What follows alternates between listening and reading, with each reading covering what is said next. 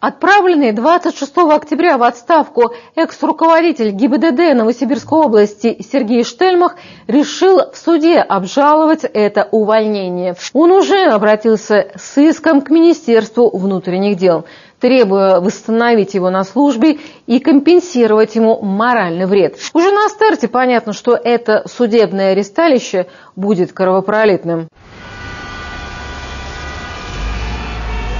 Первые новости об отставке Сергея Штельмаха появились еще 12 октября. Можно как-то подтвердить или опровергнуть информацию о его увольнении? Пока информации никакой нет. Спустя 2 недели громкая отставка все же состоялась. В мотивировке приказа об увольнении начальника областного ГИБДД указано в связи с совершением проступка, порочащего честь сотрудника внутренних дел. Производство следственных органов Следственного управления Следственного комитета России находится в материале уголовно-процессуальной проверки, в рамках которой будет дана юридическая оценка действия начальника управления ГИБДД по Новосибирской области. Главного гаишника региона подвели под монастырь результаты рейда службы собственной безопасности МВД. В распоряжении редакции оказалось постановление, из которого следует, что где-то на дороге в Новосибирской области был остановлен автомобиль, из которого вышел депутат Заксобрания Николай Мочалин и предъявил удостоверение советника главного госинспектора. У меня была корочка, она на самом деле оказалось, что написано удостоверение советника Штельмаха. Я полагал, что это удостоверение дружинника. Вы знаете о том, что Следственный комитет сейчас дает оценку? А что от этого изменится? В Главном управлении МВД сообщили, что должности советника в штатном расписании не существует, а удостоверения в госавтоинспекции не выдавались. Утверждать, что это выдал Штельмах, я не могу. Я когда работал в ГАИ, на линии стоял, я столько изымал этих пропусков, непроверяшек. Казалось бы, мелкокалиберное прегрешение в виде удостоверения советника, которое якобы подписывал Штельмах, возымело далеко идущие последствия. Несмотря на то, что сам инцидент произошел еще 26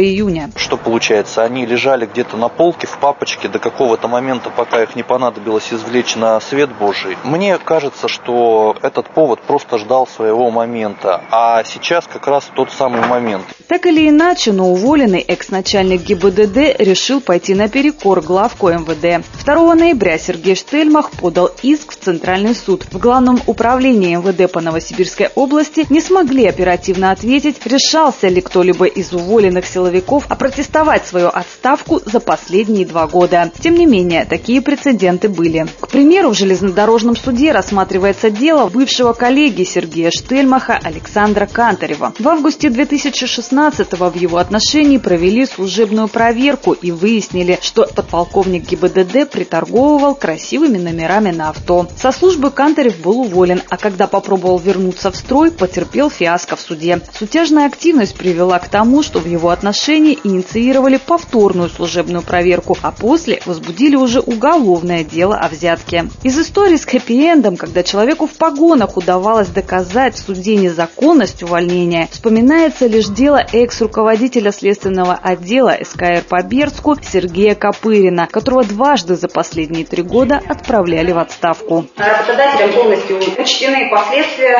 выявленных нарушений, такие как нарушение прав граждан, нарушение разумных сроков уголовного судопроизводства. Чтобы опротестовать повторное увольнение Сергею Копырину, пришлось дойти до областного суда. Те нарушения, которые перечислены в документах, прилагаемых к приказу, не нашли своего подтверждения. Либо объективно отсутствовали, либо допущены не по моей вине.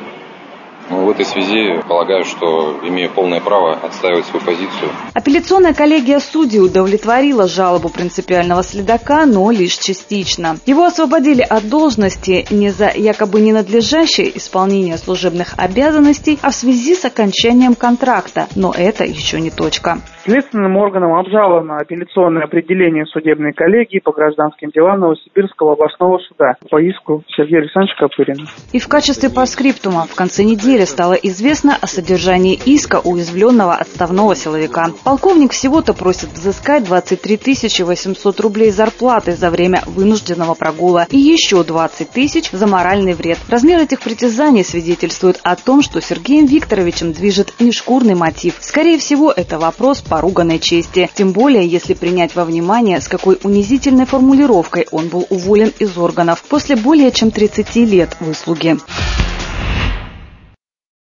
Если ваши гражданские права нарушены, если вашей жизни и здоровью угрожает опасность, пишите нам. Добавляйтесь в наши группы в социальных сетях, задавайте вопросы и предлагайте темы для сюжетов. Не забудьте поставить лайки и отправить видео друзьям.